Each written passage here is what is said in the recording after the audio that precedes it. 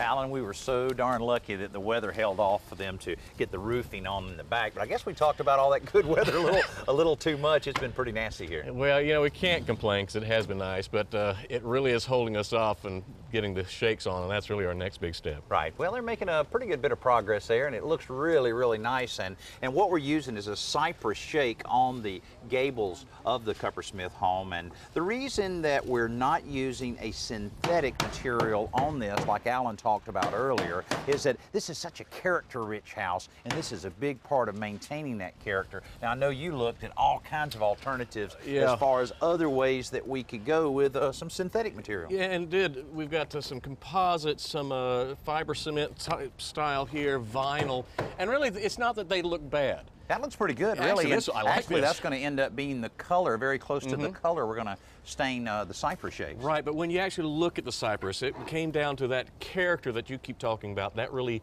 outweighed the decision, so that we wanted this type of character. I mean, look at the knots and the rich grain of this. Yeah, I know. That's going to look great.